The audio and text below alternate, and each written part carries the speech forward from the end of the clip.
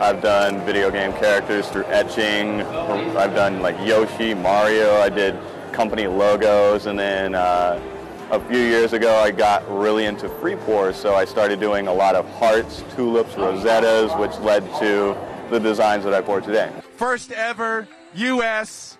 Latte Art Champion. 15 baristas threw their mugs into the ring this spring for a shot at the title for the most creative design drawn with steamed milk over espresso. The art has picked up steam in recent years, and last month in Seattle, Simeon Bricker was crowned the first U.S. Latte Art Champion. He'll go on to compete at the World Championships in Melbourne, Australia this week. There's so much pressure going into the World Latte Art Championship. That's huge to be one of the first representatives of the United States there.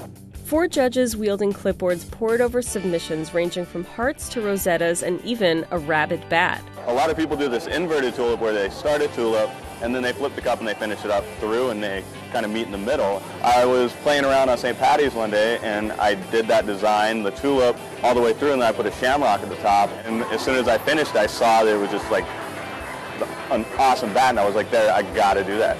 That's the design that I'm gonna go with. But despite all the hard work, every barista knows they're only as good as their last cup. You know, you put something down that's really spectacular, and in a few moments it's gone.